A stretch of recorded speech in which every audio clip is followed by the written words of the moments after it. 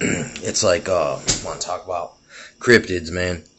There's a lot of cryptids. Cryptids basically like a mythological creature, or a creature that is extinct, thought to be extinct, and but actually find out that it's still alive, or to some extent undiscovered actual species of animal, or there's many different, like Bigfoot. Okay, that's so common of a cryptid. It's unaccepted by science. But look, if one was discovered, dude, it's already been discovered because people talk about it all the time. It's like long documentedly talked about.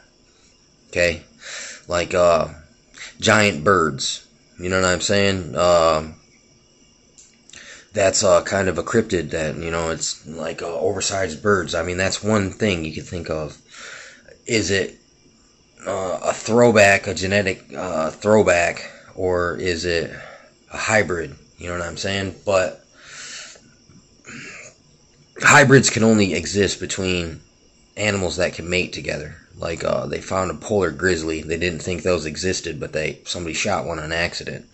It's not quite a cryptid, but like a giant grizzly would be a cryptid of sorts if there was a legend of that, but I haven't heard of one. But you got the like a dire wolf. You have which is an extremely large wolf, like, or if you heard someone got attacked by a saber-toothed tiger. You know what I'm saying? But you also have like the dogman and werewolves and rougarou.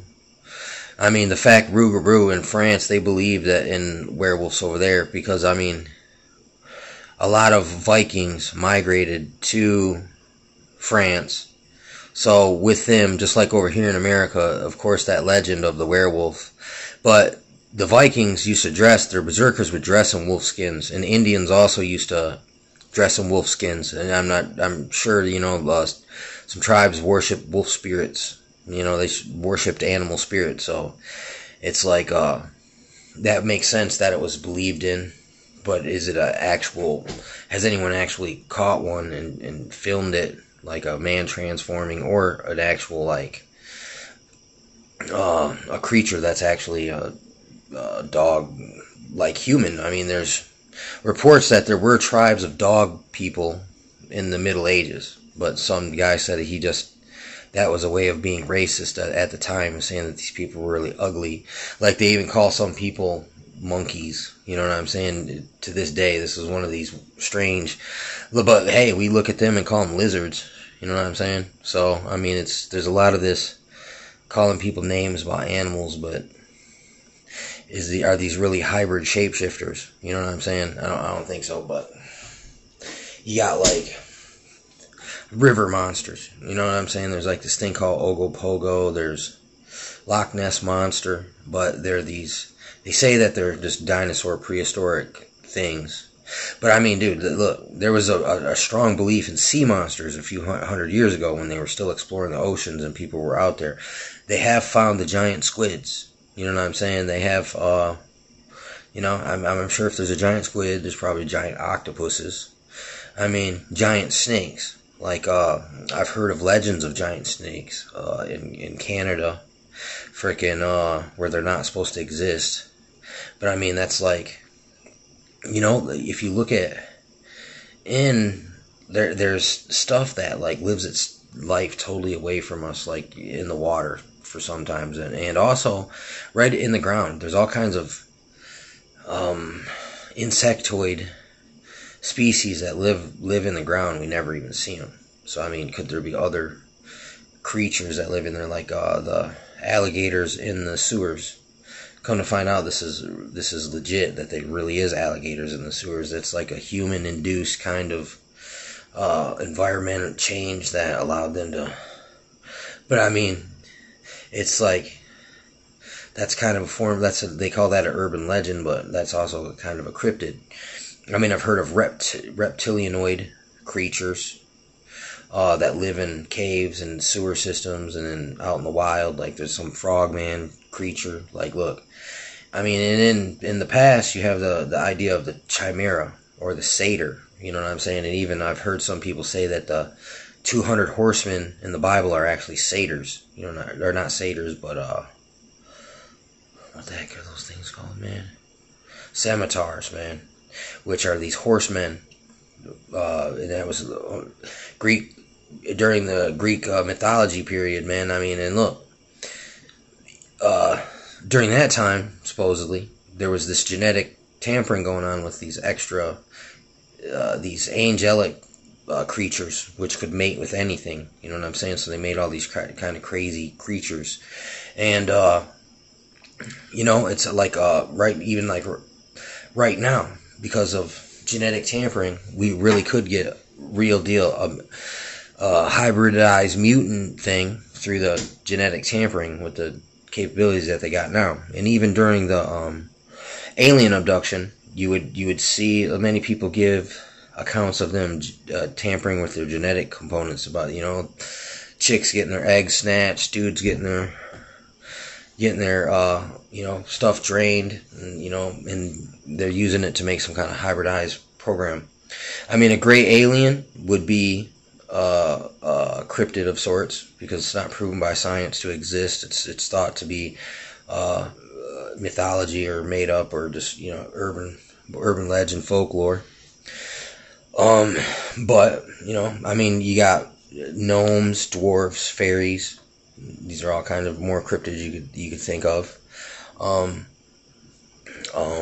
You know, a fire-breathing dragon, freaking, let me think some more freaking cryptids. You know, you got many variations of Bigfoot. You got skunk ape, it's down in Florida area, and you got Ohio grassman, but they all seem to be like Bigfoot. It's a worldwide phenomenon. In the Himalayas, you got the Yeti. But then they're looking for this Gigantopithecus, giant ape, and they're saying, is this just a relative of that? I mean, you know, that's what they say on the crazy channels, you know what I'm saying? But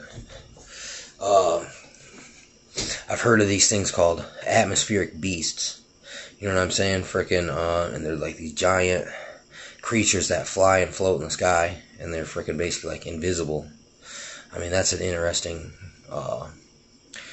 concept there. You know, you got the concept of the orb, you know what I'm saying, which is it a craft or is it a creature? You know what I'm saying? Is it a spirit, a sprite, fairy mounds? Is it it's funny, like at Skinwalker Ranch, there's reportedly hauntings and UFOs. You know what I'm saying? So it's kind of interesting how these things kind of coincide. Like, I've heard even some people claim that it's just an alien. He can slip into a Bigfoot suit. He can slip into a freaking werewolf suit. He can slip into different kind of suits. He can slip into a Men in Black. I mean, Men in Black are kind of a cryptid of sorts, but I'm not sure how to exactly classify them. Like, it's almost a specter, a spirit, a ghost kind of a thing, or a demon. What is a demon or a jinn? A genie? Is that a cryptid? I mean, I'm not sure, but look, these things all kind of, this is all the same kind of spooky type stuff. You got the El Chupacabra, goat sucker, but this thing kind of overlays with the Catamulator. But that also would overlay with a freaking, with a skinwalker, freaking, you know, some predator thing, you know what I'm saying? They're like, you know, I've seen these coyotes with real bad mange and like blue eyes. And maybe are they vampire coyotes that just suck the blood? Or is it that these aliens are jumping down and taking the genetic organs out of a cow? Freaking, like, so they can, in some kind of artificial womb, create a chimera, you know, implanted in the ground so it'll pop out like a locust when the time's right. You know what I'm saying? I don't know, but it's interesting stuff. There's a lot of different, you know, look, I guess, does the government actually make freaking creatures? Wouldn't surprise me, man. There's that Yerke primate research project. That's pretty trippy stuff there. And they've tried to make hybridized animal human war machines in the past. It's, you know, so I mean, it's like, and also you've seen Jurassic Park where they took DNA of things and tried to recreate dinosaurs. I'm sure they've tried to do this type of thing, but so I mean, the apes were just discovered in the last 100 years, man, and they formerly were thought to be just legend and folklore and freaking just rumor and just wild savage. You know, those are just wild savages. Don't know what they're talking about. But so there still is possibilities that there's other creatures and life forms out in the world that's undiscovered, or even some just remain hidden because they're like a cult. You know what I'm saying?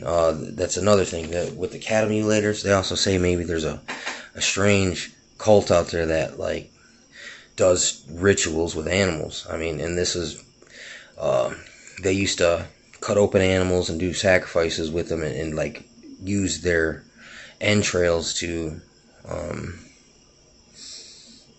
prognosticate, man, and tell the future, basically. So I mean, it is possible.